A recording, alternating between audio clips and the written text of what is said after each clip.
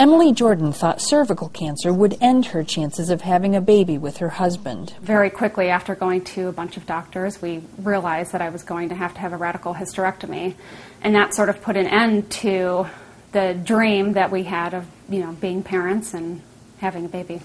Then came even more painful news from a doctor right before her surgery. She came up and over to the bed and was shaking her head, and she's like, "Emily, I have to tell you, we're required to run a pregnancy test before we start surgery, and yours came back positive." And I can't describe what that was like after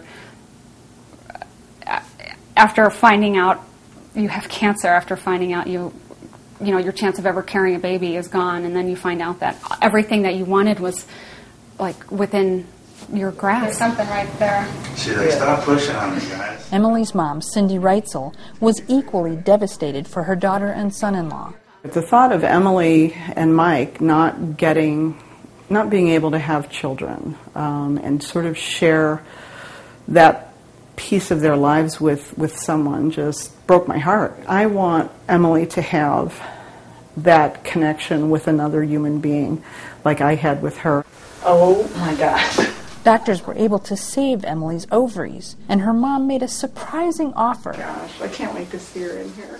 She wanted to be a surrogate and carry the couple's baby. Mike and I were both pretty much like, "I don't think you can do that."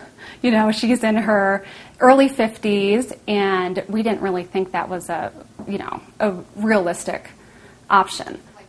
But once we started talking about it in real terms, that we really wanted to move forward, we couldn't think of a better person than my mom. I worried about the physical ramifications of being pregnant at this age because I had no idea what to expect.